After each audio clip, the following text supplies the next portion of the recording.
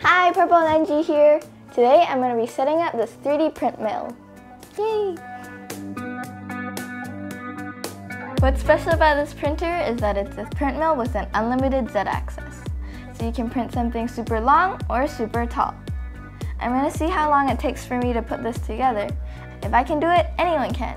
And most importantly, I want to give a huge thanks to Naomi for sending me this. So let's begin! It took around 30 minutes for me to put the CR-30 together. The longest part was just taking it out of the box. Everything was just set up according to the instructions, which included no major issues.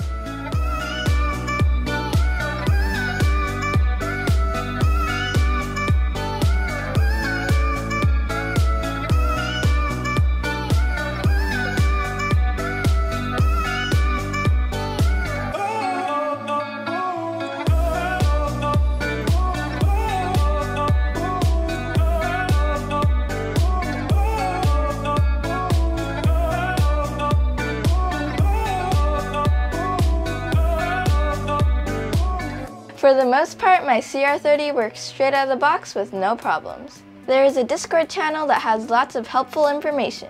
I'll include a link to that in the description. Once it was all set up, it's time to test print. But before that, you need to make sure that the printer is leveled properly. These knobs adjust the heat bed and the forward two adjust the cooling bed. I used a 0.1mm gauge that came with the print and adjusted the print head until it was touching lightly. It should take a little bit of tugging before you can get the gauge moving. The little bit of tugging means it's at the right level.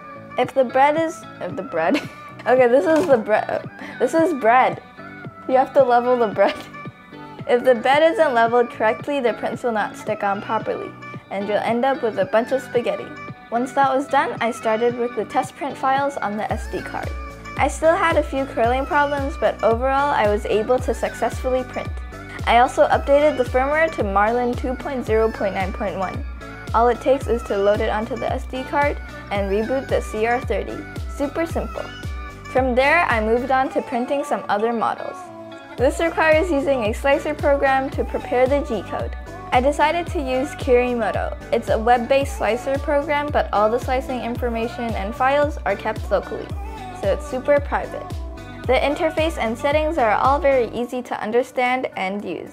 After a few smaller test prints, it was time to go big.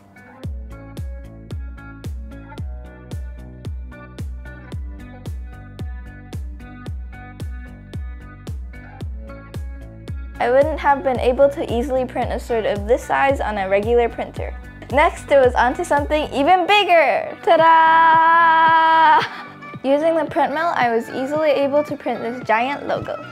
And I may even go bigger. So there it is. By using a belt printer, you can print things in sizes and ways you wouldn't normally be able to.